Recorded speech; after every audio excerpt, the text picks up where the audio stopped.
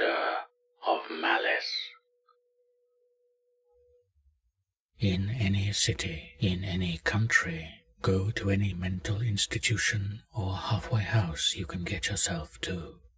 When you reach the front desk, ask to visit someone who calls himself the holder of malice. The receptionist will not look at you, but will begin to convulse slightly. As spit slides from her mouth onto the table, she will reply in an enraged but whispered tone, "When will you be done?" If you do not immediately reply with, "When I know tranquility," in a calm, methodical tone, go ahead and think of the one you love the most, for it will be your last thought before passing. If the receptionist seems pleased with this answer, she will calmly stand up from her chair, still refusing to look at you and constantly drooling what looks now to be a thick, viscous liquid of the darkest color. She will point to her left and ask you to leave. Looking to your right, you will see a dilapidated hallway, with tattered wallpaper and ajar doors with broken windows lining the way, leading to a black void. Here is where you will start to feel the anger. As you walk down this hallway towards the abyss, you will hear whispers coming from the doors. They will tell you stories of horrific wrongs done to people all around the world. They will tell you all the reasons why this world is broken, and why you were a part of it. Do not listen to them.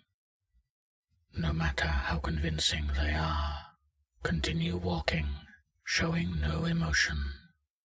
If you succumb to the rage inside of you, your body and mind will be subjected to all the horrors the voices speak.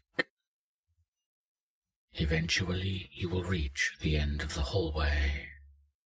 Before you will be another door of the same quality and disrepair as the others. Once you touch the door, the voices will become screams of rage. Their hatred may begin to permeate your psyche, and if it does, you will immediately disembowel yourself with your own hands. However, if you can open the door beforehand, immediately enter and shut it behind you. Looking around the room, you will see concrete walls, stained in what can be assumed blood. The floor is covered in broken glass of varying lengths, all jagged and covered in grime and filth.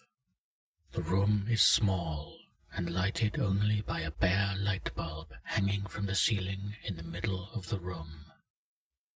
The light does not reach most of the corners of the room, but visible in the back left corner will be a man wearing nothing. However, he bears multiple scars, with some still fresh and dripping blood. He will look to you with a face twisted in rage, eyes glaring and unblinking due to slit eyelids. He will spit in your direction and curse your name. He will describe all different manners of torture he will perform upon you. He will scream, and as he does, the voices return in force, and the most wicked and vile cacophony will violate your mind. They will describe all the downfalls of your life. They will scream at you, begging to know why you failed the ones you love. You will look down and see the glass. You must refuse yourself the decadent joy of death, for you will not be given that joy here. All you will do is feel the pain of the glass sinking into your flesh, always thinking the next stab will be the one that relieves you of the burden of living. Unfortunately, all that it will bring you is pain, as it does the man who will forevermore try to end his life, but is only prolonging his pain. If you manage to withstand the caterwauling of the damned long enough, the screaming will stop.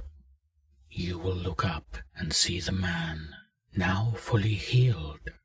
He will walk up to you and offer his hand. You will now feel his rage pulsate through your body. Do not kill this man.